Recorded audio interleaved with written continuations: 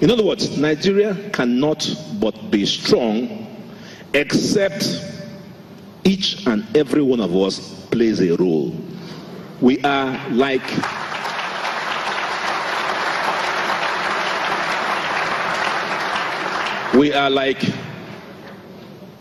okay, this is Nigeria. So Pastor Oju is the chairman of the board. So we are the shareholders. And he tells us we didn't make any profit this year. Of course, you know, we'll all start asking questions. So how many shares, Governor B, do you have in Nigeria? How many shares, Moderator, do you have in Nigeria?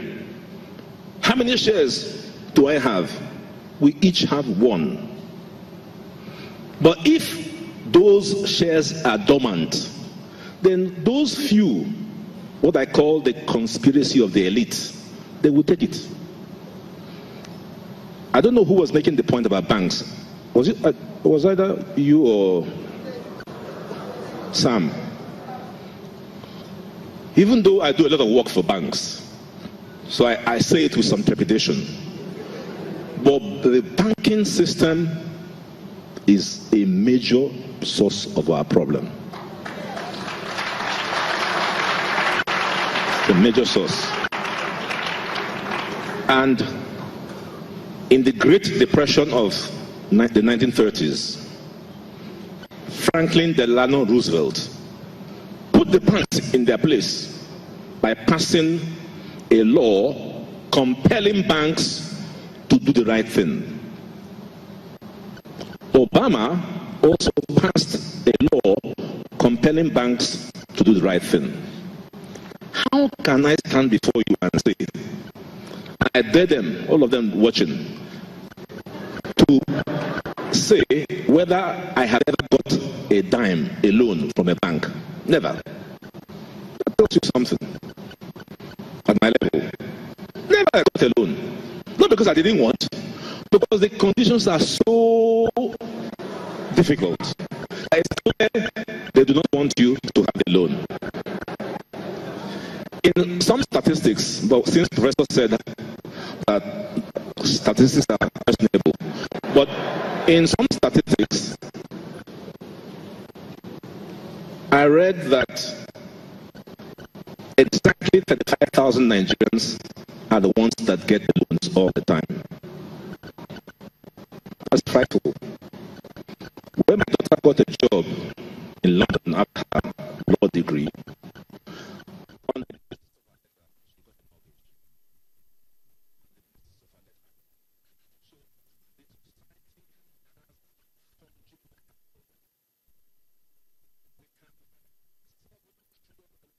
housing stock. But because in the system, it is debt capital. And because it is debt capital, it doesn't work. Those who are in property development will know. I'm in property development. What I hear and in the UK. So what I do here, if you develop one, you've got to look for money to do another one. You cannot index the old one to the new one because you can't get mortgages.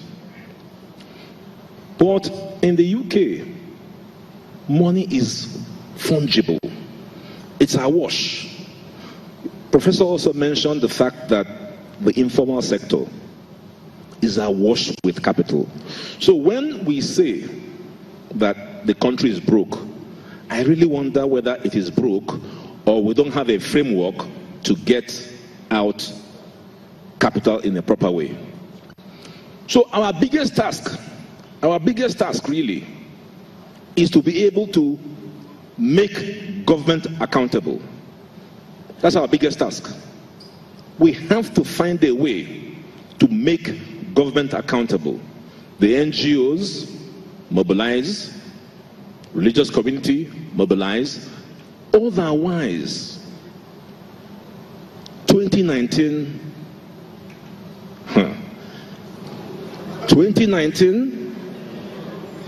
is going to be a serious war. It's going to be a serious war.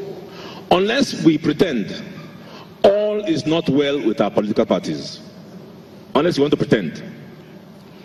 There are, I think, two major parties now, PDP or the reformed PDP, I don't know which. APC, I'm not sure which finger. Because it's clear to me as a reader of politics that there are challenges. So I don't know what 2019 will look like and what role we can play in that process. Because, I'm tired of, well, with due respect to Peter Obi, I'm tired of politicians shifting the sand and the goalpost for their own interest, not ours. So suddenly you'll find in 2019 everything will change. Everything will change. The more you look,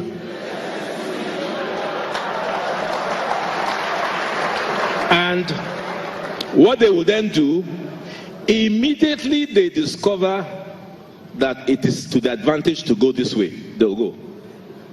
So what unites them is a conspiracy of the political elite.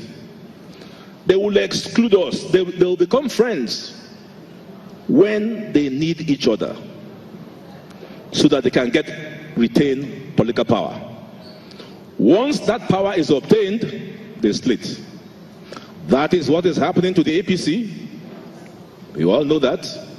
That is what's happening to the APC. Am I not saying the truth? Yes or no? The APC is cracked fundamentally. So I want to know where we stand in all this. We have a big role in 2019, a massive role to play. I was born in 1953. I am 7 years older than Nigeria. So I am 63. But I have never enjoyed peace. Never. Never. From when I could recollect, the crisis through the 60s, the Civil War. By the way, I was a boy soldier, in Biafra. My number was BA 338411.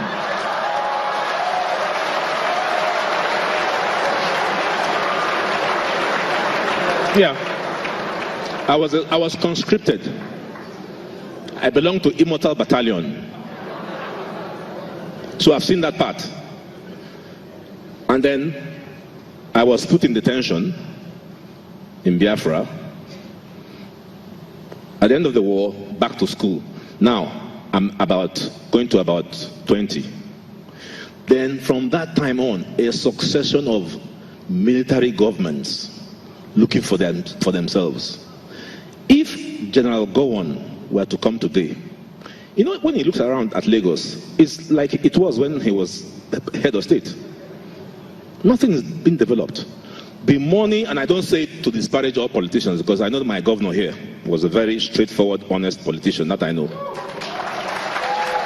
But the same cannot be said for all of your brothers, my dear governor. We have been stolen blind. In fact, when I charge fees, I'm no longer used to charging, because I hear all the billions and billions and billions published in the newspapers. So $1 million looks very small. Our money and values have been bastardized.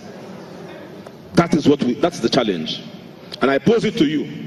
I think, as I close, the church has the greatest role to play to rescue us. The greatest role to play. For me, I'm a pragmatic Christian. I would rather not say the rosary if I see a sick person. That's my own. My wife is the prayer type. I'm not. I don't apologize for it. But I will not see anybody in trouble and pass the person by. That's me. So we all have to do the same.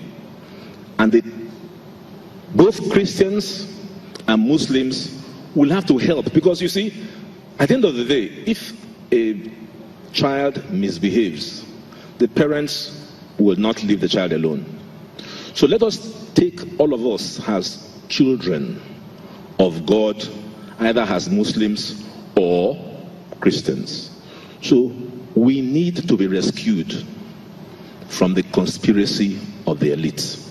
And that conspiracy is the political class, with a tweak of business people.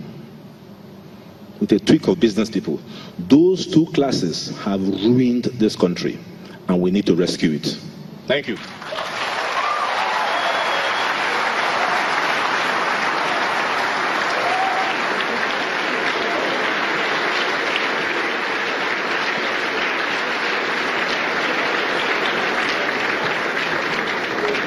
Thank you so much, Dr. Agbakoba.